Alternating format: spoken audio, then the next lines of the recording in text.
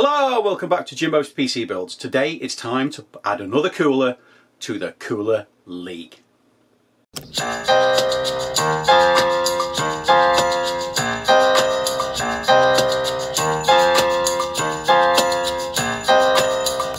So in my last video I added the Thermalright Peerless Assassin 120 cooler to the Cooler League, and it performed very well, finishing it, I think it was a very respectable second, which is some going, or it was in the leading group anyway. So after the video, my friends at Thermalright offered to send me another cooler. So without further ado, let's have a look at the cooler they sent me. So Thermalright sent me the Frozr Notte 360 White ARGB, an AIO cooler. So it's a bit of a departure away from the Peerless Assassin. So it's going from an air cooler to an AIO, and this will be the second AIO that I'm adding to the league, so we'll be able to see how it performed. One of the things that those of you who have watched the first AIO that I added will have noticed that performance wise the AIO tends to do very, very well in terms of lowering temperatures, noise, etc, etc.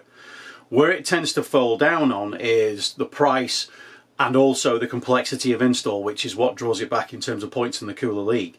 So it's going to be interesting to see how this cooler, which tends to become from a more reputable brand, shall we say, than the last, to see how it does, to see if the install is any easier, to see if, you know, it performs any different, etc, etc, etc. So there's two ways to look at the adding an AIO to the league. One, in terms of where it sits in the league, and two, as I mentioned, to keep an eye on those temperatures, because if you're going to buy an AIO, you're not buying it because you're looking to, you know, keep the costs down. You're looking for that performance. So while it might not finish towards the top of the league, you know, what I'm really going to be looking for is the temperature performance, to see how much headroom you would have with it, to say if you wanted to put a more recent CPU in there, or even look to overclock the CPU that you've got to see how much headroom you're going to go for that. Okay, so keeping that in mind, next I'm going to get on to the install. Once I've done the install, I'll give you my thoughts on the install, then we'll get on to the scores, and then finally it'll be general conclusion. Alright, without further ado, it's on with the install. So interestingly, the block for the AIO doesn't come with anything attached, so you either have to go through the Intel bracket or the AMD bracket.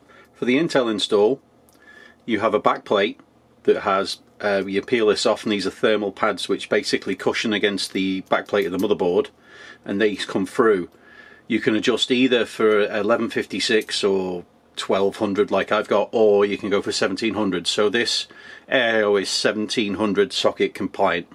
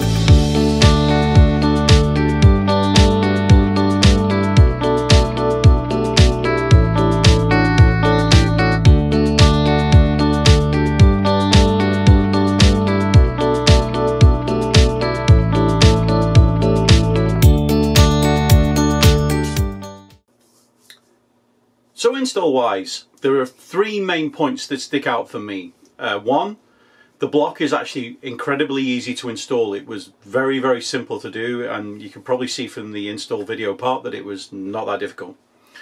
The second part is that when you get it out of the box, the actual fans are already attached to the radiator, which from an installation point of view, like myself, when I was screwing in from behind the radiator, means that you don't have to mount the fans. The downside of that is if you want to put the fans, say, on the outside of the case and the radiator on the inside of the case, means you've got to take all the fans off before putting it all back together again, which is a bit of a pain. So it can be easy, it could be a bit more difficult. The third part is the actual wires from both for the RGB and for the actual fan control themselves. You can daisy chain the RGB wires, and there's a splitter for the for the 3 fan cables to go into the motherboard for controlling the speed of the fans, the CPU, etc. Not a big problem, and it's nice that you can daisy chain them, etc., which means you can control them. But we're starting to see a lot of AIOs that have got basically the fans where they clip together, which means you've only got one wire coming off the end. That would have been nice, but all in all, I think the installation was pretty easy. If I compare it to, say, the AMChoice AIO that I did, I think the installation was easier for this. Making sure you got the right level of compression and contact on the CPU was easier. Just generally putting the black paint on, screwing it on was absolutely a doddle. It was probably in line with some of the easier coolers out there. So all in all, not too bad. Alright, so that's the installation. Let's get on to the scores, and then I'll get on to my final conclusion. So base temps. The Frozr Notte hit 30 degrees as a base temp, which isn't the best, but really the fans weren't kicking in, so not too bad a result all in all. Bass sound. With the fans not really kicking in, there was still a little bit of audible noise, but it wasn't too bad. Bass sound was 35 decibels, which isn't the best out there, so it's towards the bottom when it comes to bass noise, but still wasn't that bad. Average Cinebench score. This is where it really did very well. We got an average Cinebench score of 4875, which is the joint top with the ID SE226 XT Black.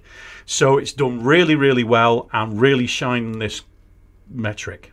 Max temp. The average max temp that we saw was 59.7, which is only beaten by its brand competitor, which is the Peerless Assassin. Basically, it handled the CPU really, really, really well.